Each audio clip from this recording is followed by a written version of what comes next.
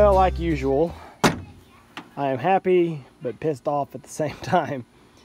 This is my little Harbor Freight water pump again. It's got the Predator 212 engine on it. I don't remember the pump body, what it is, Hydrostar or something like that, but doesn't matter. So I'll tell you what it did. Last time I ran it, ran perfectly fine. Started great, ran great, no problems.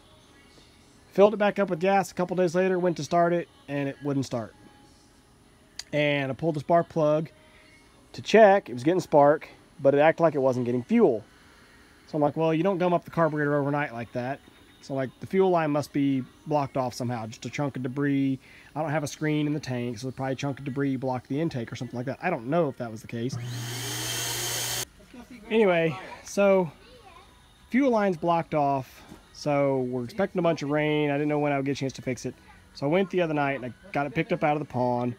I brought it up to the house and I just set it by the container. And I told my father-in-law, I said, hey man, if you're bored and you want to tinker on it, I said, see if you can figure out where the fuel line's blocked.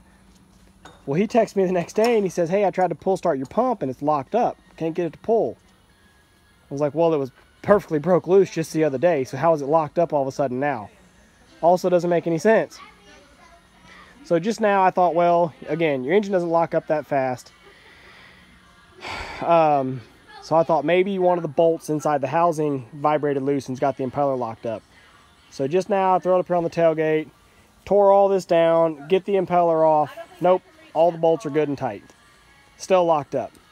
So I took this next part of the back of the housing off, which is those 4 bolts that tend to fall out, pulled that off, and was able to get a pipe wrench on the drive shaft.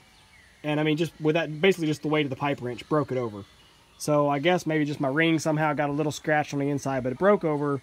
And then I, pulled it 10 times and it didn't want to lock up. It didn't scratch, none of that. Which I did top the oil off. It was a little low on oil, but it wasn't like out of oil. But I topped the oil off and I sprayed WD-40 down inside the spark plug so it'd be down inside the cylinder. So maybe it may have just got like some weathering in there. Maybe it just kind of like a sort of an instantaneous rust. I don't know if that's what happened because I didn't tear it all the way down to the cylinder. So anyway, broke loose. Oh, so the other thing I did was I pulled the plug here in the carburetor and let it drain gasoline out, and it just drained and drained and drained. So I knew the fuel line wasn't blocked anymore. So with that checked and with the cylinder broke loose, I thought, well, what the hell? Pull it and see if it'll start. Go figure. It pops right off. Pops right off, runs great. Like nothing was ever wrong with it. So I don't know. Another mystery, another fix, I guess. I didn't do anything to it. I think these pumps, I think they just want attention, they get a little down and, they just feel like they're being worked too hard and underappreciated. So they throw a fit and they just want you to take them apart, show that you still love them, and, then they're happy. So that's what I did. I just gave it a little attention, checked the oil, I guess. I really don't think being low on oil was the catalyst because it's not like it just ran all the oil out overnight. These things don't typically use any oil that I've noticed at a high rate. So I don't think it like ran out of oil and locked up because, again, the initial issue was that it acted like it wasn't getting gasoline. And now that seems to have fixed itself. So I've probably got a piece of debris floating around in the tank. It'll probably block the fuel line off again just as soon as I get ready to use it, and then I'll be pissed off. But anyway, we'll cross that bridge when we get there.